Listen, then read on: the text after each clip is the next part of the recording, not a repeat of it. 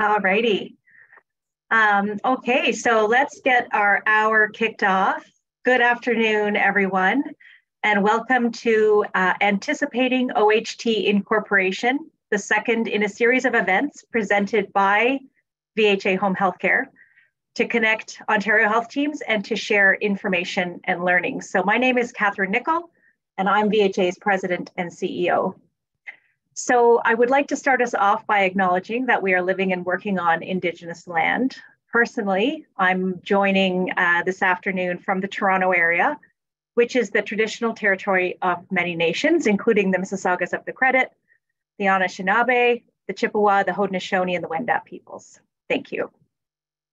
So I know we are all familiar, some of us very familiar with the path forward, the new direction introduced by Ontario's Ministry of Health in November that confirmed the government's commitment to the Ontario Health Team model, but also offered new direction in two key areas. The first, making sure that OHTs are built to last through the creation of new not-for-profit corporations to manage and coordinate OHT activities. And the second, to position them to deliver better patient care through the phased introduction of integrated clinical pathways. So today's symposium is actually focused on the first new direction, the creation of not-for-profit corporations to support integrated accountability and funding. And we know that while we await further direction, many of us are thinking about what we might do to educate ourselves, what we might do to prepare our teams, and of course, wondering what others are doing. And that's really what brings us all here together this afternoon.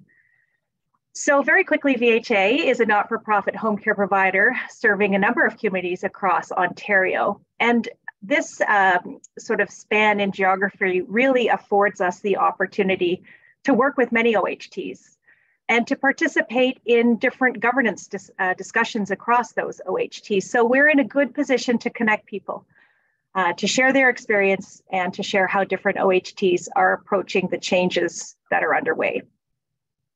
We hosted our first OHT governance symposium last May, so it's been just over a year. At that time, we focused on exploring OHT governance models and are really pleased to be hosting this second session and really pleased to see almost 300 people register. So these symposiums really are an opportunity to learn from an expert or experts, to hear from health leaders across the province, and in particular, those who are really embedded in the OHT work. They're the ones that are living and breathing the changes every day and really blazing the path forward for all of us. So thank you to our panelists for being here this afternoon to share your on-the-ground experience. So without further ado, I welcome all of you to the symposium. Hope that you find it to be of value, and I will now turn it over to my colleague Lauren Black, who's VHA's General Counsel and Privacy Officer, to introduce our distinguished panel. Over to you, Lauren. Thank you, Kathryn, and good afternoon to everyone. Before we get into our program, I wanted to go through some quick housekeeping items. Firstly, I just wanted to make everyone aware that this session is being recorded for the purpose of being able to review and share it with those who were not able to make it today. Secondly, just a quick reminder that our panelists are providing their comments for your general information and reference purposes only. Nothing to be presented should be construed as legal advice or a specific direction to be followed. In terms of our session format, we'll start today's discussion by hearing general information about what it means to be incorporated and how the corporate governance model is structured. We'll then hear about some specific governance models being used by 3 different Ontario health teams and how they're planning to get ready to implement the path forward when the time comes. After we hear from all of our panelists, there will be a question and answer period. And in the interim, we encourage you to post questions in the chat, and we'll do the best we can to address as many as possible. So with that, I'd like to introduce our first speaker, Heather Passioni. Heather is a partner at the law firm of Borden Ladner Gervais, and she has particular expertise in corporate governance, education, and thought leadership for not-for-profit corporations like hospitals and Ontario health teams. Heather has co-authored provincial templates and guidance on collaborative governance, such as the Collaborative Decision-Making Agreement, or CDMA, that is used by many of our OHTs and shared through the RISE platform. Heather, over to you. Thank you, Lauren. I really appreciate you having me here today. I know I'm going to learn a lot from the on-the-ground experience. And I could talk about this all day, but I have 10 minutes. So let's get into it. First slide. We're going to start by level setting. What is the current state in terms of governance for OHTs? Next slide. So many of you will know the Ontario Health Team concept was introduced in 2019 with the Connecting Care Act. The first bullet here is the CCA definition of an OHT. The objective has been movement toward a full and coordinated continuum of care for a defined population, linked to what the ministry has called the quadruple aim, right? Better patient and population outcomes, better patient, family, and caregiver experience, better provider experience, and better value. So currently, a number of OHTs have been approved for development, although none have been formally designated yet under the CCA. That's something that's mentioned in the Path Forward document. Currently, most OHTs are not themselves legal entities. You'll hear about an exception later, but for the most part, OHTs are groups of legal entities. Team members or partners or other terminology can be used, who have voluntarily come together under a decision-making agreement or arrangement, and that's what we call the CDMA. The CDMA provides, for now, the rules of the road in terms of how OHT partner entities have been developing as OHTs, making decisions. Coming to the CDMA itself was voluntary, and governance so far has been described by the ministry as self-determined and fit for purpose. The approach has served well in OHT formation and development, allowing for voluntary coming together, formation of trust and relationships, and a focus on the benefits to the system and individual partners of integrated care and governance. But there are implications to this current structure. So I mentioned, most OHTs are not incorporated. So they're not independent legal entities. They don't have the ability to enter into contracts or agreements in their own name. And the power that the OHT has is the power given to it contractually under that decision-making agreement or arrangement. There may be something that is called a governance table, lots of different terminology for that as well, but that is not a formal legal corporate board of directors governed by corporate law. Again, rights are given to that table by contract, and the people sitting on it don't owe a formal fiduciary duty to act in the best interests of the Ontario Health Team. But of course, and we'll talk a little bit more about this later, you know, the best interests of partners in an OHT are likely to align with each other to a good degree in terms of what's best for the system. Okay, next slide. And we've already heard our focus today is on the ministry guidance from last November on OHT governance. I exerted here some highlights, right? You're going to have a new not-for-profit corporation created for the purpose of managing and coordinating OHT activities. OHT member organizations maintain their existing legal accountabilities. And importantly, further details to support the incorporation process and expectations related to governance and decision-making practices will be provided. OHTs should await Ministry and Ontario Health guidance and supports, and the Ministry and OH will work with OHTs to assess readiness. What does the OHT guidance on governance mean? So let me unpack that for you over the next few minutes. Next slide. The ministry guidance is signaling that OHTs will be not-for-profit corporations governed by the Not-for-Profit Corporations Act. You may have heard that referred to as ONCA. OHTs will be legal entities as opposed to those current groups of legal entities bound together by agreements or arrangements, and it will be the OHT itself that is responsible for OHT initiatives as opposed to the partner organizations collectively. The future state will have implications. So very briefly, instead of those CDMAs, collaborative decision-making agreements or arrangements, OHTs will have governing documents, articles of incorporation, bylaws, agreements, governance policies.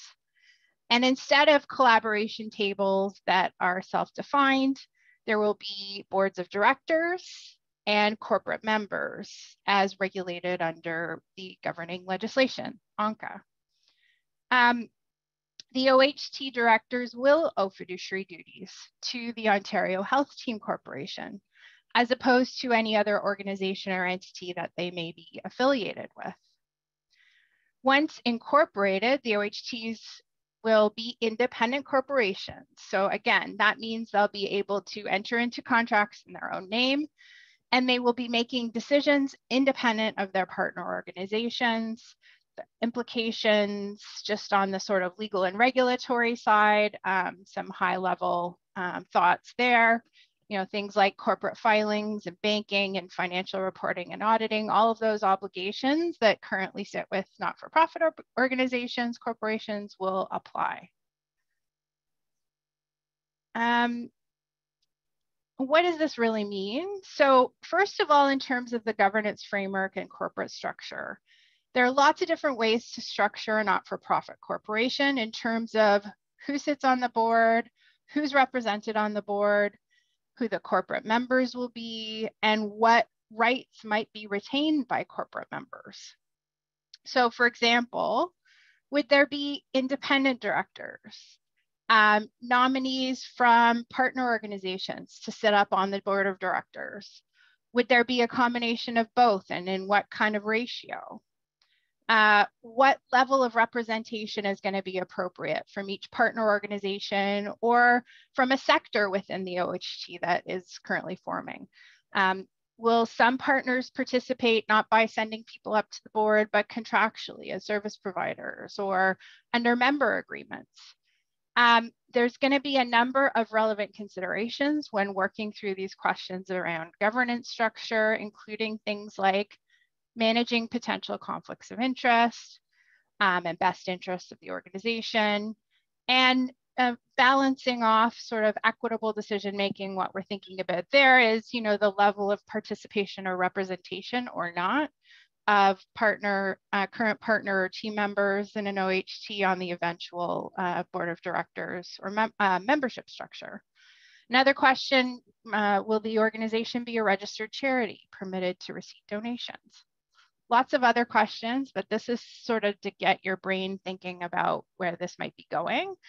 And back to the ministry may or may not have direction on some or all of these issues. As well as this last bullet here, how will the incorporation actually work from a practical perspective? Around how it expects OHTs to come together, the ministry, to make decisions around this governance framework and structure and how to implement it. So back briefly to the ministry guidance. OHTs at this point have been asked to await Ministry and Ontario Health guidance and supports because aspects of the process and the framework and the structure, maybe other things as well, may or may not be prescribed by the Ministry and Ontario Health. What can OHTs think about in the meantime? Here's some stuff to keep you thinking. Obviously, staying informed as to any other guidance that comes out from the Ministry and Ontario Health. Continuing, of course, with the status quo.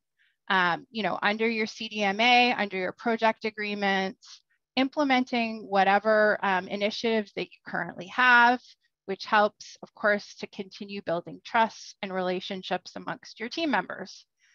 Leveraging the CDMA decision-making processes, the thought here is, as you move and work toward incorporation, subject to what you hear from the ministry and Ontario Health, the decision-making framework in your CDMA can provide a structure for deciding what governance structure do we want, what kind of representation do we want, what naming do we want, all of those decisions that are going to have to be made.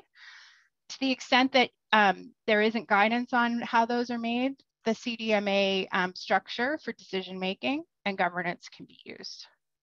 thinking ahead, sort of some of these ideas about how the governance framework might work. And also from the perspective of your current CDMA, are there things that are working well in terms of how you've come together, in terms of your representation, decision-making structure? Are there things that could be improved? Doing a little bit of an audit on how it's gone and how that might be improved in the context of an incorporated OHT, something to think about. And then thinking ahead to kind of the nuts and bolts, the fact that the OHT will be able to enter into funding agreements, employment agreements, service agreements. And, thinking about timing, are you renewing? What's the timing going to be in terms of when you get more guidance and when you're able to incorporate versus what's your timeline for renewing contracts or entering into new ones? And then some of the stuff I talked about in terms of, new obligations will come, regulatory compliance, employment requirements if you become an employer. And most importantly, consulting your legal counsel, whoever that may be, as you move forward toward incorporation. And the last slide is just a little bit of a takeaway that I have here. Thinking about the role of OHT partner boards. This is a publication that we have at BLG, and it talks about what can directors in partner of OHTs be thinking about as you move toward not just potential incorporation, but as you move through the development process. And it's something that you can access and sort of start thinking about. And we have these 5 dimensions. So what's the role of, the OHT partner? It is a little bit different than the role of the person actually sitting on an OHT governance table. And that's what we put together here. So that may be where you're kind of coming from as a participant in this webinar, and it may be something that is useful to you. So I'll stop there. Hopefully I haven't taken up too much time, and I know we'll talk for questions in a few minutes. Thanks very much, Heather, for your very informative overview and the helpful resources. Our next speaker is Scott Cordes. Scott is the Executive Director of the London Intercommunity Health Centre, providing health and social services to many of London's most marginalised community members. And he has over 20 years of board governance experience in the not-for-profit sector. In addition to many other important roles that Scott plays, he is currently serving as the co-chair of the London Middlesex Primary Care Alliance, as the primary care representative on the Middlesex London OHT, and he co-chairs that OHT's governance committee. Scott will be sharing with us today some of the experiences and governance prep work being done in Middlesex London. Scott, please go ahead. Thank you so much, and good afternoon to everyone. So I'm going to do a little bit of a review of what our current governance model is, then get into some of the things we've been doing to get ready for incorporation, and then finally give a little bit of commentary around challenges and opportunities from my perspective as an executive leader serving in the OHT. So next slide. So a little bit of context, this probably feels similar to many of you. For us, it was way back in 2019 in the beginning, in the before times. We were in a place of, I would say, low trust, lots of history, myth, and lore to overcome in our local health system. But what really counterbalanced that is tremendous hope and optimism for a different way of working together, and really a genuine desire to work differently.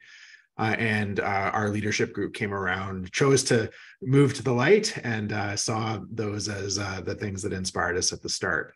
So really influenced our governance approach, that context. So we didn't name it as such at the time, but really we've landed on a collective impact framework as we move through the work, which is really a bunch of independent organizations choosing to voluntarily work together towards a common purpose. And we developed comprehensive leadership accountability and governance principles and spent a lot of time thinking about how to balance the power and voice within our OHT. So landed on a consensus-based decision making framework, and then also sort of getting to the trust issue. I quite purposely selected a primary care organization, which is the one of our local family health teams to be our transfer payment agency, because as many of you may have felt in that beginning, there was just a little bit of fear of the power of hospitals and wanting to balance that by having a community organization as the TPA holder. So what do we look like right now? Next slide. So our governance table, or whatever, we all have so many different words for it. We call it our coordinating council. And I've got a little bit of a pretty picture down the road in a couple slides so you can see it. But we landed on developing what we called cluster representation, which is various sectors participating in the OHT, electing representatives to represent them at our coordinating council table. So partner organizations, but then also a very strong commitment to patient and client care partner voices. So our coordinating council is co-chaired by a health sector leader and a patient partner, a patient family caregiver partner. And that coordinating council provides strategy and oversight for the work of the OHT. The actual mucky muck of doing the work, we've got working groups and a backbone team, or an operations support team. So working groups, we've really doing the co-design and leading the strategy and implementation of the various pathways that are being developed, and just the collective work of the organization.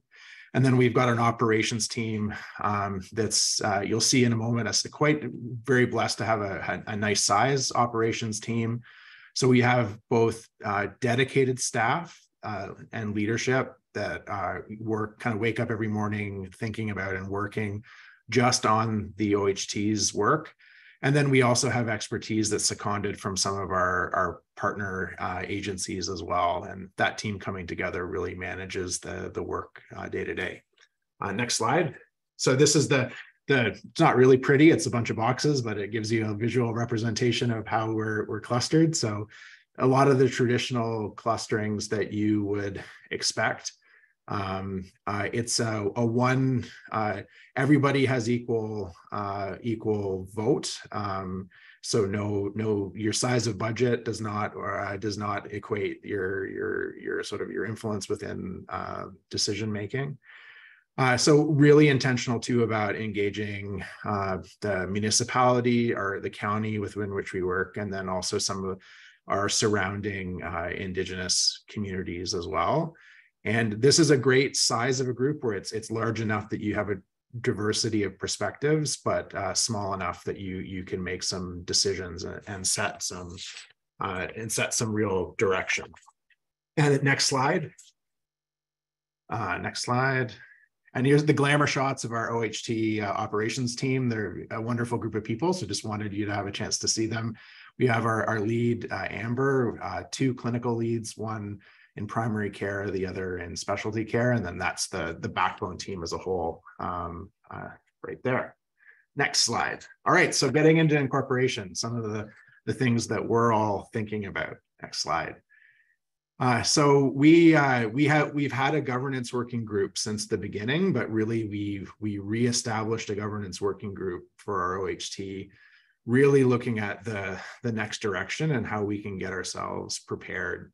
So a little bit about the membership of how we established that. It's sort of like one of those governance nerds unite moments. Like there's a group of people around our OHT table, and then those that aren't on the coordinating council that we knew we needed to grab some expertise, people that have incorporated organizations before, have a lot of board experience, and really can just sort of effortlessly work through some of the myriad of considerations.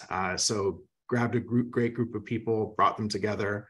Our early work plan, really we're just looking at researching the implications of being a not-for-profit corporation, really going through all of the things that Heather went through with us to start. And one of the things that we landed on, or the sources of early conversation, was around the concept of who the corporate members would be. And thinking about various, is it the member organizations? Is it the citizens at large? Is it patients? You have sort of a myriad of ways that you could think about corporate membership. Is it a blend of all of them? And really where we landed, to be honest, because we went in so many directions, was let's not get too far ahead over our skis, and let's just wait for a little bit of extra, wait for direction before we get too far down the road. We weren't even clear if ONCO will be the guiding legislation, or if there'll be a new piece of legislation like Hospital Act that sort of is a purpose-built piece of legislation just for OHTs. So we took, as I said, a let's get prepared but not get over our skis approach. Also have focused a lot on our primary care alliance, which has developed, and the role of primary care networks, and making sure that we'll be ready to jump on that when the time arises as well.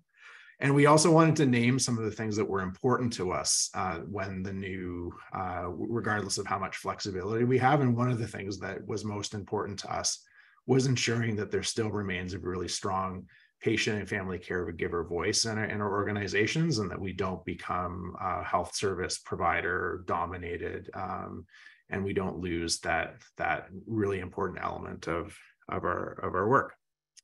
Next slide.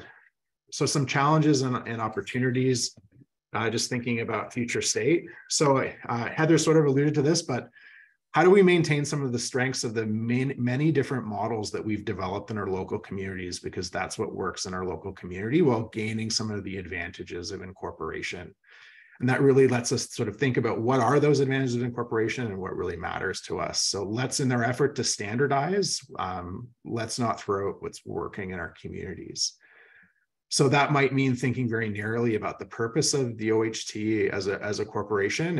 Is it to continue to offer the backbone support, and to be an entity that can receive and disperse funds, and an entity that can become a health information custodian? Like, why are we incorporated in the first place? What are those very specific reasons? Because I think the unspoken fear we all have is to create another bureaucratic structure, kind of recreate the lens by a different name, and then lose all of the advantages of the collective impact work that we've been doing together. And the good news is, I think everybody is, from the ministry on down to all of us, see that and want to make sure that we get this right. And then also thinking about the role of the operational support provider in the future, and if we've got the right operational support provider to take us to where we need to go. And then finally, the last consideration, just as a health service executive leader, is really preparing our individual health service provider boards to really think about how do you balance that duty of loyalty and accountability to your individual organization, while also ensuring that we're meeting the needs of the system as a whole. And that might require you to boards to think differently about how they measure and evaluate their CEOs. I'm currently evaluated based on how well my particular silo of care is doing. I have compensation tied at risk to individualized metrics for our performance. Maybe we want to stretch our legs a little bit and incent me to also participate and ensure that I'm being a good system leader. So boards really need to think that through, and that's sort of a new, and for some maybe an uncomfortable place for them to go. So I think I'll leave it at that, and hopefully we'll have some more great presentations and conversation. Thank you. Thanks so much, Scott. Next, I'd like to introduce Jeff Powis from the East Toronto, Ontario Health Team. Jeff is an infectious diseases physician and an associate professor in the Department of Medicine at the University of Toronto. He's been with Michael Garron Hospital since 2006, and in addition to clinical care, he was responsible for leading Michael Garron's pandemic response. After experiencing the collaboration and system alignment that occurred during the pandemic, he took on the role of medical lead for integrated care for the East Toronto Health Partners, that's their OHT, and he's working as the clinical dyad to the OHT executive. Jeff, I'm pleased to pass the baton to you. Thank you, Lauren, and thanks for the opportunity to share our governance journey at East Toronto Health Partners.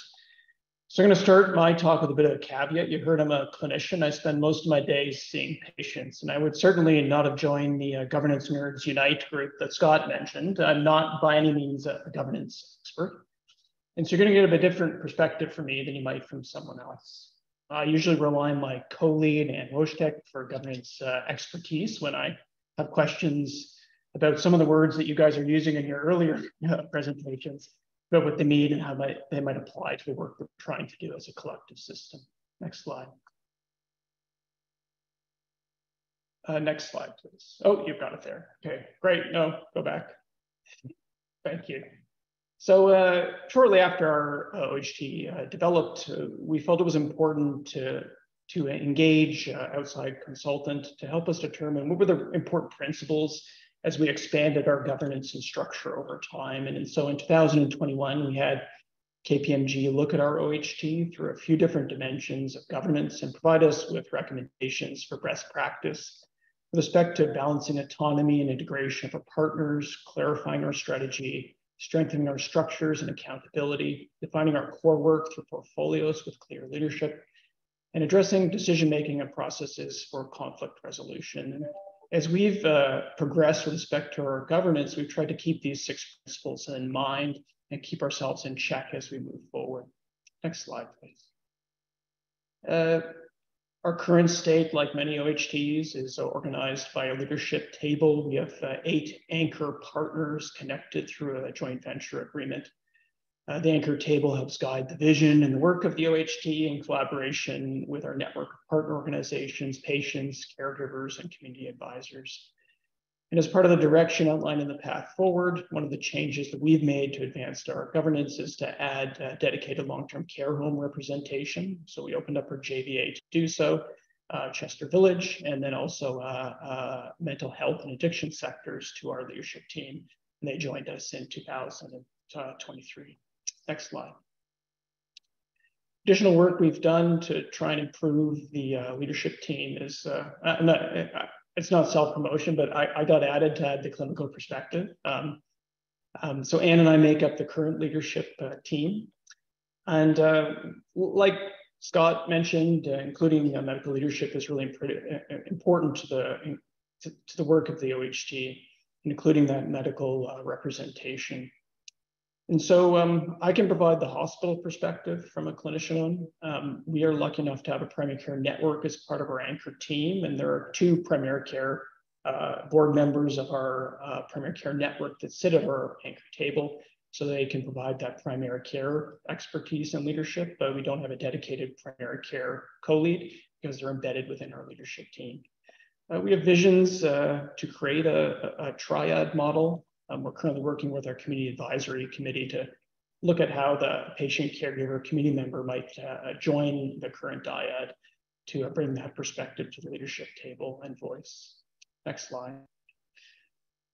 One of the biggest pieces of work that we've done to progress our governance and our work in our OHT is to introduce a new portfolio structure. And this has been a great deal of the work that we've done in 2023. We think it's important to keep our work moving forward as we wait for the next steps with respect to incorporation. We felt this was important to better focus our work and provide some transparency around the structure, responsibilities, and the different roles that partners were providing within our OHT. We've tried as best we could to include a dyad leadership model like we do in our leadership team. The portfolio is divided into those that are priority population and those that are operational acceleration. And you'll note that we do have a governance and incorporation team that's going to be looking at the issue of incorporation. They are experts, these people, not me, to provide advice as far as how we best proceed with this. We've also tried to design this thinking about integrated care pathways, and many of these portfolios align with where we think the futures will be with respect to integrated care pathways, linking hospital and community-based care for individuals based along disease states. You know, this was a lot of heavy lifting. The earlier feedback from this structure is it has allowed us to focus our work. I think it was really important emerging from the pandemic to reinvigorate teams. This has forced a lot of great team building, sharing, develop that shared vision around the patients in our community and what's best for them. And we've really tried to narrow people's focus coming out of the pandemic, work together as a team, work on 1 or 2 deliverables and not get too distributed in what you're trying to do. Just one of the big struggles when you're trying to do system transformation is looking at too many simultaneous things and not getting anything done. Next slide. The last piece of work that we've done kind of as we advanced our team and our governance was to really think about the role of our primary care network. We've spent a lot of time through government relations to try and push the importance of primary care networks. We personally believe that an OHT can't really mature without a coexisting and co-maturing primary care network. primary care is really at the core of integrated health and social care systems. And I don't think we can have a mature OHT without a mature primary care network, and they're going to coexist and co-mature in parallel. Next slide. So as a clinician kind of entering in this world of governance and OHTs, there's just some of my reflections, and I'm fascinated to hear from our Greater Hamilton colleagues to see if incorporation has dealt with some of these challenges that I've noted since joining the team. The first is that having difficult conversations in the current model is challenging. And if we really want to have system transformation, we're going to have some difficult conversations around resource sharing. And I think right now, some of those conversations are really challenging in the current governance model. Despite everything we try, and I'm sure you all struggle with this, there continues to be frustration with multiple organizations, the bureaucracy that produces. Despite having templates for OHT and other tools to make things efficient, they still are inefficient. And particularly when it comes to funding, labor, and privacy, we keep getting caught up over and over again, and that delays intervention and initiatives. The fact the ministry thinks OHTs can do anything with the budget they provided is astounding. There's no money in the OHT to do all the work that needs to be done. And really, I think we need to think about how OHTs get their juice to do the work. And I've noted that much of the investment from partners in the OHT is done in kind, and not even with dedicated resources, but often something people do in addition to the regular job off the side of their desk. And if we really want to see our OHTs advance, we're going to have to put more juice into it to get it done. And the last frustrating point is that sometimes ministry funding proposals have the promoted fragmentation. A great example is the 30 million call for primary care expansion that went out to primary care teams to submit EOIs. And so our OHT submitted many EOIs. If you really wanted to promote integration through an OHT, it could have come to the OHT. We would provide it out to our primary care teams, then vet the responses and submit the best ones to the ministry aligned with their priorities and with our own priorities. Speaking to my clinical colleagues, sorry, next slide. I asked them a little bit about what do they want from an OHT governance moving forward. People work in the hospital, people work in the community, and these are what they've told me. They want clear strategy and priorities. They want to know what their role is and what others' roles is, and that clearly delineated with subsequent responsibilities. They wanted to see their voice represented in the OHT so that they had an opportunity to provide that strategy and direction that the future board would potentially provide. And clarity on process, not really when times are good, but more for when times are bad or when they want to induce change. And this is what most clinicians said to me they wanted when they were thinking about an OHT governance. And I'm sure we're all at the same stage where we're kind of in this in-between. We've been told there's some great present coming with non-for-profit, but nobody knows what, when, or how. And there's a huge opportunity cost for us to sit and wait for this change. And I'm sure all of you are similarly conflicted about how long we wait before we move forward. So I'll stop there and pass it on to my next colleague speaker. Thanks very much, Jeff. Our final speaker today is Melissa McCallum. Melissa is the first executive director of the Greater Hamilton Health Network, which is notable for being the first, and I believe still only, incorporated Ontario health team. As a trailblazer in this area with about a year of experience in operation before the province's Path Forward announcement, we're very eager to hear Melissa's experience and lessons learned for our own future input. Melissa. Thanks, Lauren, and thanks everyone for having me.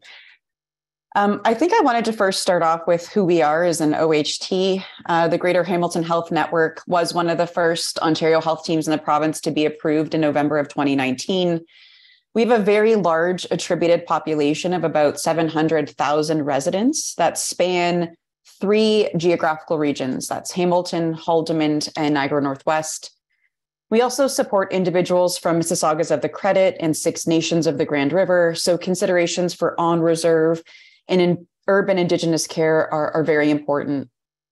And when we look to our population, there's a mix of characteristics being both a rural and urban OHT. We see lack of transportation, very, very high areas of material deprivation and poverty, a growth in seniors, And, like the rest of the province, mental health and addictions is a significant local health burden.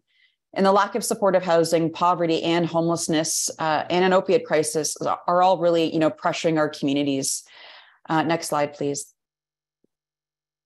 Our journey to date was a bit different in that, when the OHT concept was first announced, Hamilton did apply to become an Ontario Health Team as just Hamilton, the Hamilton Health Team. We were approved as just a Hamilton Health Team proper.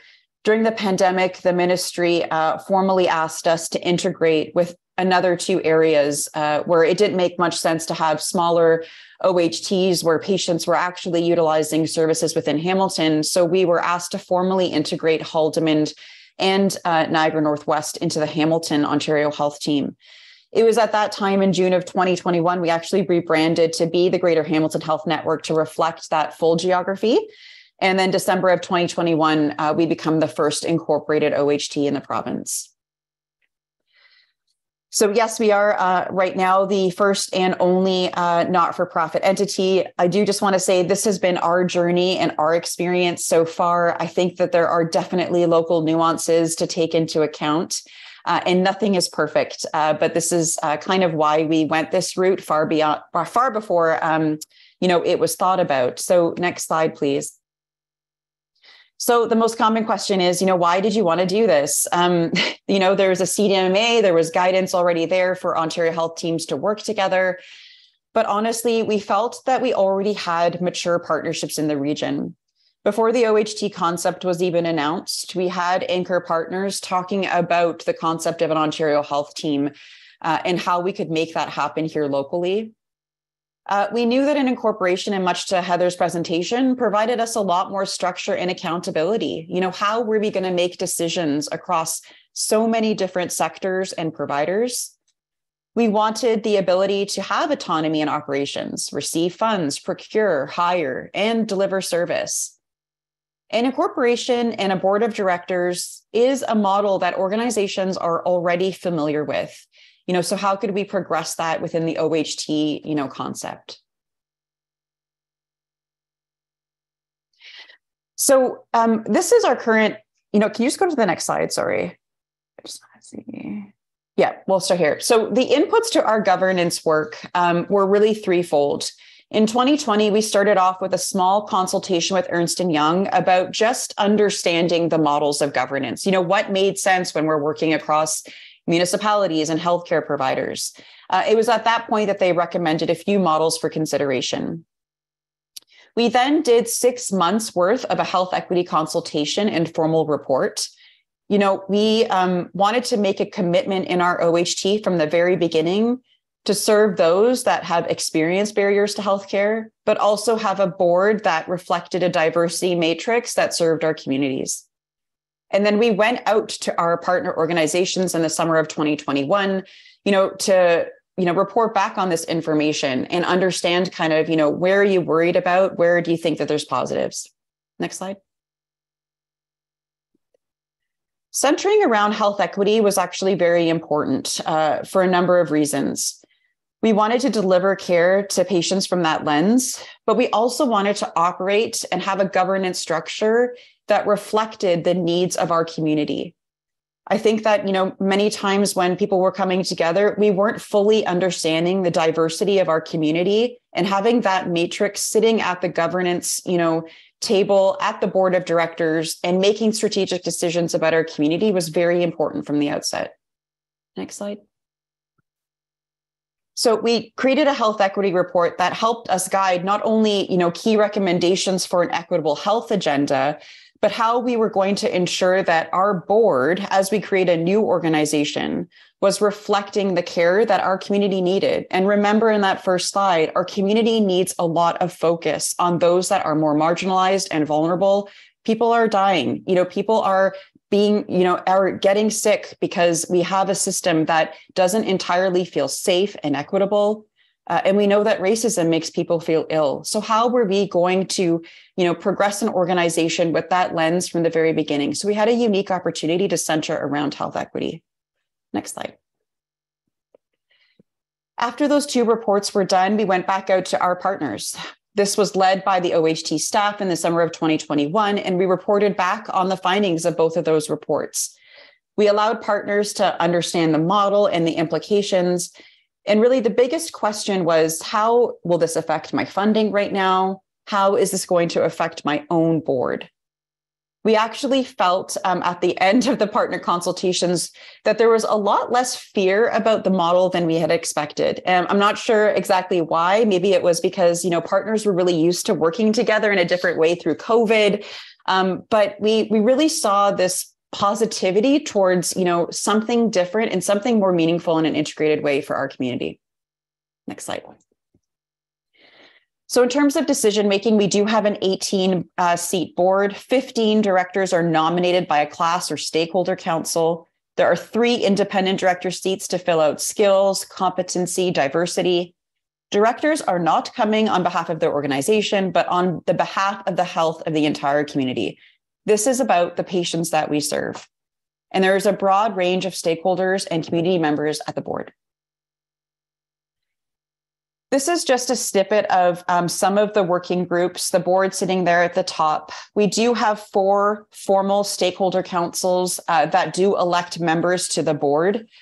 4 groups that we found were extremely important, like primary care, like health equity, also ensuring that because we amalgamated with another region, ensuring that their voice was being heard at the strategic and decision-making table of the board. And underneath there, those are just 5 of probably about 10 secretariat working groups that we have in terms of priority populations. Next slide. This is an outline of our current board structure. You'll see there is that mix of sector representation, council representation, patients, ensuring that we have diversity of Francophone and Indigenous members, and then 3 independent seats that we fill out as well. As of right now, we have 14 of the 18 members sitting on the board. What have we accomplished so far?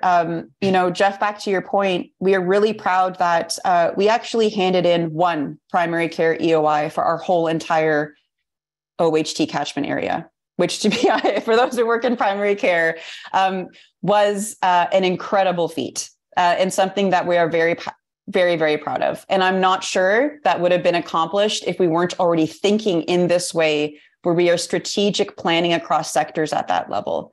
So that was a huge win. But on top of that, we've also, managed multiple shared funding opportunities that have been passed through the board, including community sector funding, lower limb projects, 16 digital health funding opportunities. Some of these new formal stakeholder councils that have a relationship to the board have been really helpful. Having that mindset, that health equity and patient voice, being front and center has felt new and different to our organizations. I will say that the strategic planning feels completely cross-sectoral. We've also done shared advocacy. In January, we released a gender affirming care position as part of a whole entire sector across the GIN. So, how do we advocate as a group of providers together for equitable care? That's extremely important. And we've started to do that work. And again, there's shared resourcing for integrated projects. Our partners are stepping up to the plate where they need to, where we have, shared vision, shared strategic planning, making sure that boards are thinking about how does your organization, lean into OHT planning has been really, really important. Next slide. Just my key messages, individuals are not members, but they're part of stakeholder councils and the working groups of the GIN. I do want to say that any organization can be part of our work. This is extremely important because we know that there are small, not-for-profits, community church groups. We need the continuum of care at the working group level. We also need the continuum of care, at that decision-making level as well. So ensuring that the municipalities, social organizations, health, public health, small and large organizations are represented. And as you know, for boards right now, funding and accountability remains in place as per their ministry agreements. But we are working on engagement agreements. We can't call them membership agreements according to the legislation, but what's the code of conduct, to be part of an OHT as a member? And last slide, just in terms of my key learnings through this, I am not a governance guru. I I'm a nurse by background. This has been, an incredible learning opportunity, but it is resource intensive. It's not only in that development, but we're still implementing this model, and it's complicated with more partners. Over the last month, we've secured High Rock Insurance, but we're looking to understand, how do we become a health information custodian? How do we become a health service provider? The whole process created opportunities for dialogue in a different way. We're thinking in a more shared, collaborative way. It 100% created trust amongst the organizations. But again, it's a work in progress. It takes money and staff time. And we're working towards, other mechanisms like making our board meetings public, continuous community engagement, and being transparent that, this is the fit for purpose right now. The purpose of this organization and the board might change in the years to come as we see, new things evolve and new announcements. So that's all, I think, Lauren. Thank you. Thank you, Melissa. And thank you again to all of our speakers today. We have only a few very short minutes to address some questions now, and we're going to start with those that were submitted ahead of the event. Scott, you spoke of the need to ensure that we can continue the collaborative approach that's existing today once this more formal and hierarchical structure of a corporation is instituted. So I think this one is best suited for you. Do you have any suggestions of how this can be achieved? Specifically, how can the diverse partner agencies continue to directly participate in decision-making once there is a single board of directors that governs the OAT in a more traditional manner? Yeah, that will be the trick. I think that a lot of the leadership councils that we've established, or in our case, coordinating council, just the purpose will shift. There'll be executive leaders that will need to be advising on strategy up to their boards, but also showing good servant leadership to their individual organizations and clusters to be able to do the change management that needs to occur.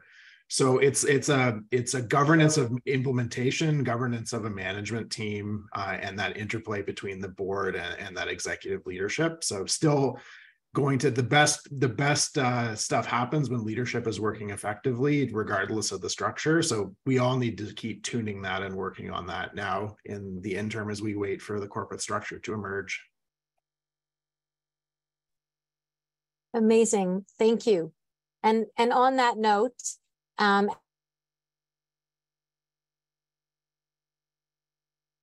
considering what Heather was saying, broader responsibility to the system as a whole, Heather, do you have any suggestions of how directors, the board of directors for the OHT, might be able to navigate an expanded role of having their obligations and acting in the best interests of their own organizations, but also to the system more at large in terms of identifying opportunities to integrate with others and provide more coordinated care? Thanks, Lauren.